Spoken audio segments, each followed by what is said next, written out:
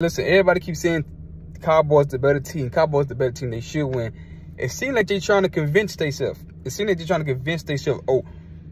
Or the media trying to set up. When the Cowboys lose, they the same old Cowboys. Mike McCarthy should be fired. Mike McCarthy should be fired. Because everybody, you got to keep saying it over and over again to convince something. Probably ain't right. The Cowboys are not the better team.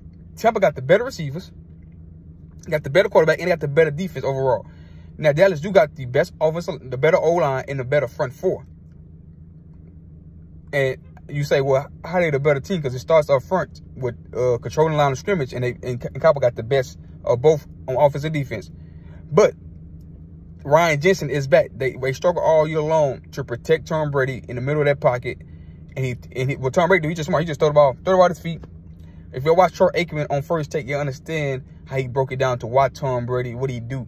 If you give him, he'll throw the ball. He's not taking sacks. He do a great job when he's in New England. He take away his outlets to his swing pass, to his to the flat, to the tight ends, to the running backs. If you can do that and get pressure on him, then you got a strong chance of winning. But if you let Tom Brady with Ryan Jensen back, they activated and I told you he was coming back. They just announced it earlier today. That's going to be a big, huge part. His first game of the season. He might go to guard. He might be center. Wherever it works, they're going to open up some more holes. Lenny going to be Lenny for that. We're going to run the ball better because Dallas can't stop running anyway, though. They can't run at all. Tampa.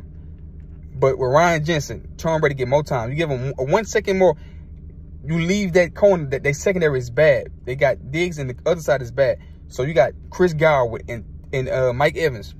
Chris Godwin and Mike Evans. 2,000-yard wide receivers. Cowboys don't got that. You got Russell Gage who can play. You got Julio. Let's see if he can come alive. Let's see if playoff mode activated him. Tom Brady's going to step up and take more hits tonight than he ever did. Trust me. Cowboys in trouble.